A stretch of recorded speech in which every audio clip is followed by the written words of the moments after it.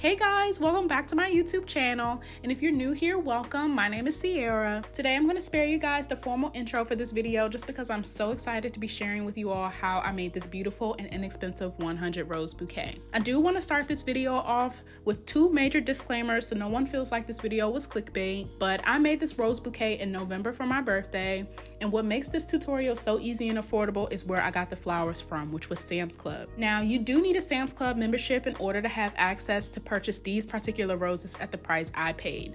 I got them for $116, which includes tax, and if you don't have a Sam's Club membership or know someone who does, the full price for a year membership is $50. Now, I didn't include that in the $140 I paid since I already had the membership, but I just wanted to be upfront about exactly how I was able to get the price that I got. But they do have a sale going on right now until January the 31st to get half off the membership, which will only make it $25. Even having to pay for the membership too will still save you hundreds of dollars in the end game. What's so special about these roses in particular is that they already come in a bouquet form, so it completely eliminates the hardest and most time-consuming step of having to trim and shape the roses. And it comes with a beautiful vase. You can absolutely gift these roses without even wrapping them the way that I did in this tutorial. The second disclaimer that I have is that I got these roses off peak in November. So if you're thinking about getting these roses for Valentine's Day or Mother's Day, the price may go up from what I paid. They also may sell out because it's a super popular product. I do recommend downloading the Sam's Club app just so you can keep track of the stock.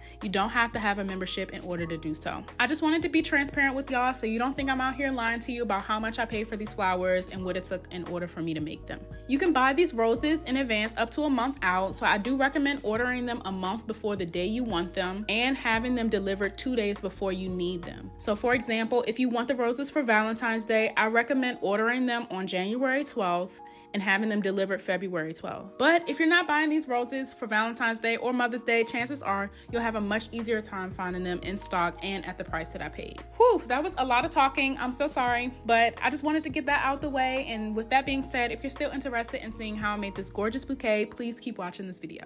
The materials that I used for this bouquet included a Korean wrapping paper roll, but you can also use the square pre-cut sheets, scissors, a ruler, a pencil, and tape with a dispenser just because it is going to help you grab the tape a lot easier.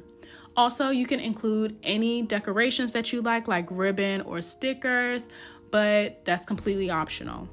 So if you're using a roll like I did, you're going to want to measure how long the roll is so you can cut out 10 square sheets to fold later on. This roll was about 22 inches, so I cut every 22 inches to make squares. The lines don't have to be perfectly straight, but as straight as possible so it's not too noticeable.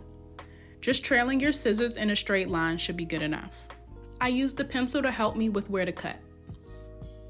I do recommend getting the square sheets to save you from this step and to keep your corners from curling inwards. It's important to use Korean or floral wrapping paper because it's waterproof and it isn't prone to ripping like traditional wrapping paper. Once you have the 10 sheets, you can go ahead and set them to the side and pull one to the front so we can start folding. So starting off, you want to take your square and you want to turn it so that the part where you cut is farthest away from you. Obviously, if you have the pre-cut squares, it's not going to matter where you started from. Then you're going to take the bottom of your paper and you're just going to fold it in on itself. It's not going to be a perfectly straight line. You're going to kind of tilt it towards you at an angle so that at the top you can get 3 peaks. If you see where I'm pointing, that's where you want it to be, right in the middle. It's kind of hard to explain it, so just try and pay close attention to exactly where I'm laying the paper, and you can rewind it and go back to see exactly what I do. Once you get the paper where you want it to be, you can smooth it out and add tape on all of the pieces that aren't sticking together. Use as much tape as you need because it's super important that these pieces of paper don't fly apart once you put your flowers inside.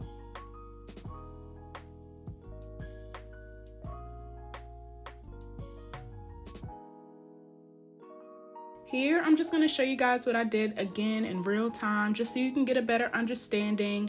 It took me a few tries to really get it just because it's a little tricky at first, but once you get the groove, it really takes no time to finish folding the rest.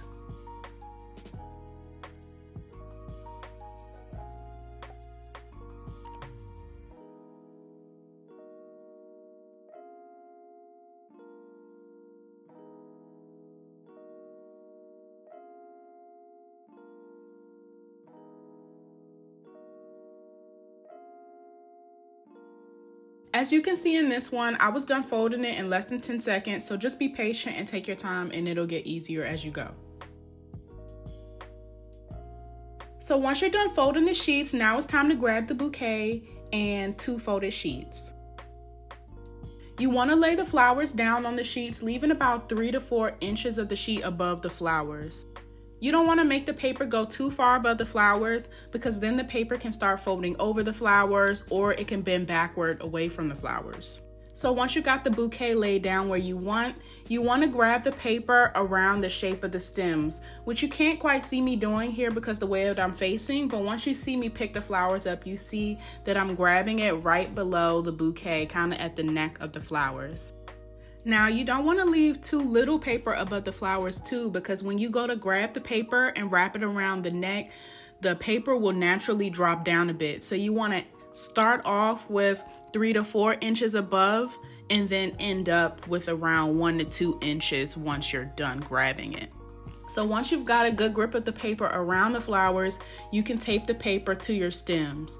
And don't be afraid to be liberal with the tape. You really need this piece of paper to stick to the stems as much as possible because it'll be a pain if you get halfway through and the ones you started with are starting to come up with the tape. So definitely if it's on the inside and you're using clear tape, don't worry, you can just use as much tape as you need.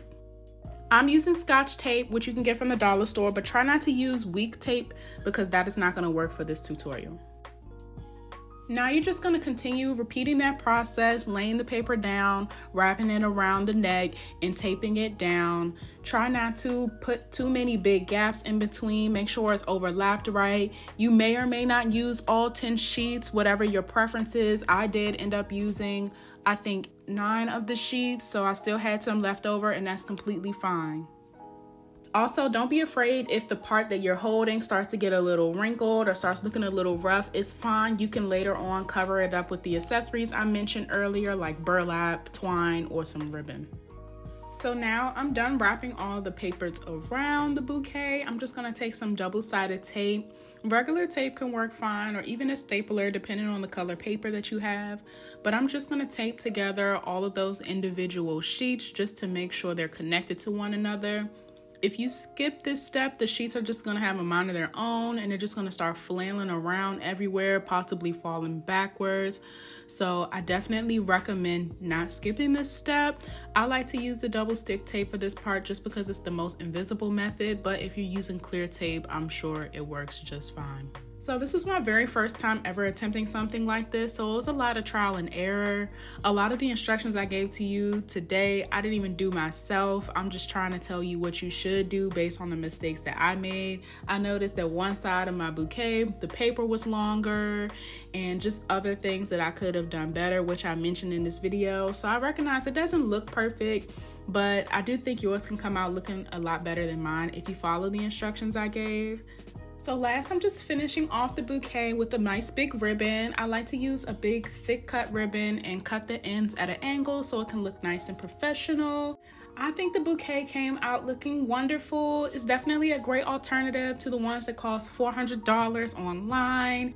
And I'm not a florist. This was my very first time trying it out. So if you aren't very artsy or creative and you don't do stuff like this, I definitely think this is a very straightforward and simple tutorial and you can definitely do a great job. I was kind of just freestyling it, so it took me a little longer to get it done, but I still was able to finish it in less than an hour.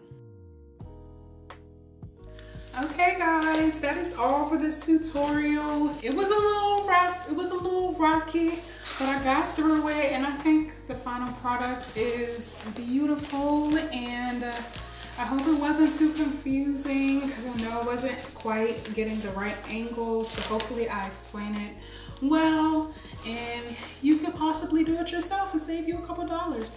So yes, thank you so much for watching. Please give this video a thumbs up if you found it helpful. Leave a comment, ask me any questions. I'm happy to respond to you guys. And consider subscribing to my channel if you want to see more fashion, beauty, lifestyle, and travel content. Thank you so much for watching, and I hope I see you in the next one.